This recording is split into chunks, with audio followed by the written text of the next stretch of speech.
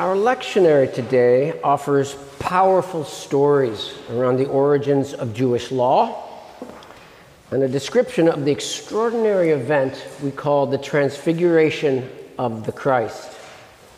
And these are each so rich in possible meanings that they actually give us the chance to excavate and explore meaning itself. What is meaning exactly? What role does it play in our lives? And why is pursuing it not merely worthwhile, but maybe the most important thing we can do in the time that we have? And not incidentally, what is the cost of not seeking and finding it in the unfolding of our lives? Given that meaning is so subjective to everyone's experience, dictionary definitions are pretty useless. They either simply use various forms of the word to define itself or offer representations of, well, what it means. So I'm going to just offer a working definition this morning, and you can tell me what you think about it. Meaning is our bulwark against the suffering and tragedy of life. Meaning is our bulwark against the tragedy and suffering of life. Of course, the idea at the root of every ancient religious tradition is that life is suffering. That may as well be a direct quote from Siddhartha Gautama, the Buddha, born 600 years before Jesus. And certainly Christ's willingness to take on the vulnerability of mortality and accept his excruciating crucifixion forms the bedrock and doorway into this Christ experience we've been trying to understand for millennia. Maybe you're dealing with the death or loss of a loved one, or a grave injury to yourself or someone you care deeply about. Or there's a calamity in your family or work life.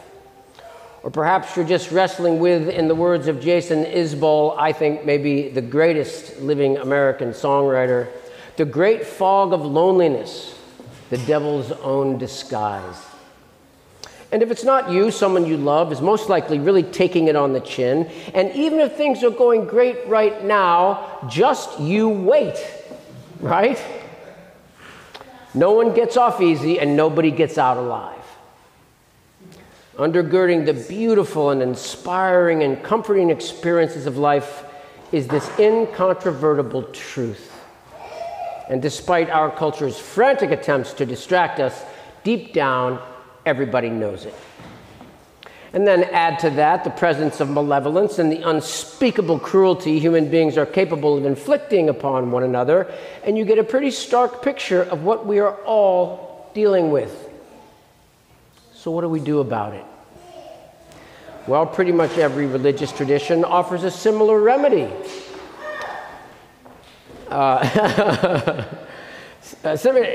Offers a similar remedy. Seek, find, and create meaning. Irrespective of the suggestions of religion, though, you know this intuitively. What is the most positive thing that can come from the death of a family member? Better and more loving relationships with the living. What is the most positive thing that can come out of a profound injury, setback, or loss? The gathering of one's spirit in the overcoming of adversity to create something better, even a new life. Call it a resurrection. Just think about the people you truly admire. Aren't they those who overcome great difficulties and triumph in spite of overwhelming odds or danger? It's every hero story or movie you've ever seen. The world knelt at the feet of Nelson Mandela. Why? Because in 27 years of prison, he extracted the meaning of what it is to be a wise human being and was thus forged into a leader of humanity. Almost everyone we truly admire are those who reach into the muck and despair and pain of life and wrench from it strength and a victory over the past. That's meaning. And the power of meaning. Of course, there is an alternative response to life's inevitable and continual pain and suffering. You can become bitter and resentful. In its extreme, just ask those people shooting up schools, or people in public places, or even their own families. Or just creating mayhem in other people's lives out of spite. Or maybe it just becomes resignation and loss of the vitality and hope that foster life's sweetness and joy. Okay, so what does this have to do with Moses and God's law?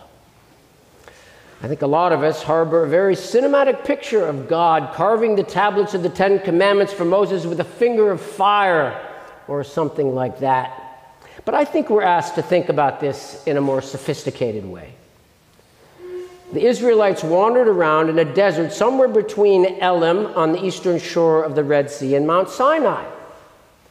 Look at a map. It's actually a pretty small desert.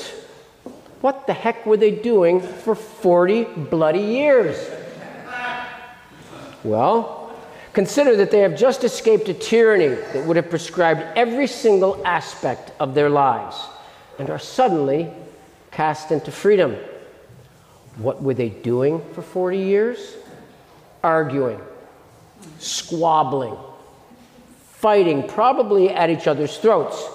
For anyone who has ever been a parent, run a company, or a church, or led any kind of group, beyond trying to maintain a vision, you know that adjudicating arguments and trying to settle disagreements is mostly the job. So that's probably what Moses was doing every day, all day, for decades. Judging between competing claims, accusations, trying to eradicate false idols, developing wisdom in order to properly prepare these former slaves for true freedom. And what was wisdom in this case? Wisdom was that which made peace and created functioning relationships among squabbling people. So when Moses goes up to Mount Sinai to receive the revelation of the law, which, by the way, took him 40 days and nights, what he brought back was simply a codification of what they had already been doing for 40 years of struggle. What, now you might ask, does this have to do with meaning? Well, if you want to live a meaningful life with relationships that properly function, stop lying. Don't steal or even envy what doesn't belong to you or that you didn't work for. Don't cross lines with other people's partners or your own. Honor your mother and father who, no matter what else, gave you life. Take some time each week, maybe each day, to be grateful and acknowledge the gift of this existence and the opportunities that it lays out before you every day, whether you see them or not. To perhaps even say, thank you for everything. Oh, and don't murder people. That's a good one. This extraordinary law, transmitted through Moses, developed over decades of learning how to make peace among troublesome humans, literally laid the moral foundation stone for the entire Western civilization that we all enjoy today. Not bad in the realm of what is meaningful. Which propels us right into our gospel, where Peter, James, and John accompanied Jesus up Mount Sinai and witnessed something extraordinary. They see Jesus standing with the spirits of Moses, the great prophet of the law, and Elijah, the great defender of the worship and miracles of God. And suddenly Jesus is illuminated with an impossibly bright and pure light, and they hear the voice of God acknowledging him, the only time other than his baptism when this happens. And the disciples freak. Now, in discussions of this, perhaps understandably, the focus is usually on what is happening with Jesus and the prophets. But I think this misses the essential point for us. I don't know about you, but I've never been a prophet or a Messiah, so I'm rather limited in my insight on the metaphysics of it all. But I have been and remain a stumbling, bumbling, half-witted seeker. just trying to get a handle on this Christ experience.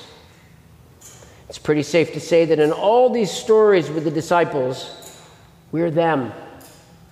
These rough, smelly, working-class fishermen are very near the bottom rung of an oppressed people in this first-century Roman-occupied backwater of Judea. And Jesus of Nazareth, another hick from the backwater, incidentally, they have discovered not just meaning, but in him, for them, ultimate meaning. And what do? They follow it, wherever it leads. In this case, up a mountain. Often, maybe always, it really takes something, sometimes a real sacrifice even, to pursue the great prize of that which is most meaningful. And for this, they were rewarded with a vision of pure clarity and light. Jesus is the bulwark, the buttress for them against the pain, uncertainty, and fear that they, just like every one of us, confronts in this fragile, vulnerable existence. So the question is, where does meaning lie for you? Well, certainly it's for each of us to discover. Maybe it's partly in our families, or work, or church. But beyond that, it may be something announcing itself to you as truly worthwhile, and not just for you. Very likely, pursuing meaning has something to do with serving others. Incidentally, the final and ultimate message of the Christ. Maybe it's big. Maybe it's small. I just read about a hard-working farmer in Indiana who found out that many of his rural neighbors couldn't afford their prescription drugs. So he started giving an envelope full of cash each month to the local pharmacist, telling her, if anybody needs help paying for their drugs, no matter who, use this. And he insisted that no one know it was him. One of his neighbors, a mother, has a son with a fatal allergy to bees and discovered that she simply couldn't afford the cost of an EpiPen. When the pharmacist told her that an anonymous donor was covering the cost, she wept. That's meaning. And when the farmer recently died and his daughter found out about it, he had never even mentioned it to her, she decided to continue his generosity. It makes you feel good just to hear about that, doesn't it? But why? I'll conclude on a personal note. The Episcopal Church has designated this last Sunday of the Epiphany as World Mission Sunday. Too often, I think, we in the West regard world mission as a chance for us, those apparently on top of things economically with abundant resources, to go out and help those poor, deprived, underprivileged masses out there. If that's the case, I think, again, we're missing the essence of the experience. We ourselves are part of the world in desperate need of the evangelizing Spirit of God to help set us right and set us on the path of what matters. In our own frailty, ignorance, and brokenness, no matter our station, we need the truth and wisdom offered by other human beings' experience, especially those living in very different circumstances than our own. In late 2014, I was a priest in a small parish in Pennsylvania. And one day, a parishioner, out of the blue, opened the life and world of the Christians in Iraq to me, just as the ISIS catastrophe was exploding. It's true, our relationships in that amazing country have allowed us to help farmers and others revitalize their businesses and livelihoods after excruciating years, decades, centuries of war and conflict. And that's good. But the deeper truth is that this gift of my friendships in Iraq have brought more meaning and goodness into my life than anything I can ever do for anyone over there or anywhere else. It's made my life full and meaningful in ways I could never have imagined. So, my friends, as we move into the season of Lent, the time of deepest reflection and hopefully openness in our church year, there's an open invitation. What might it be for you? What might bring a new and unexpected sense of purpose and meaning into your existence, so to bring forth your light and so feed the life of the world? In the name of God, amen.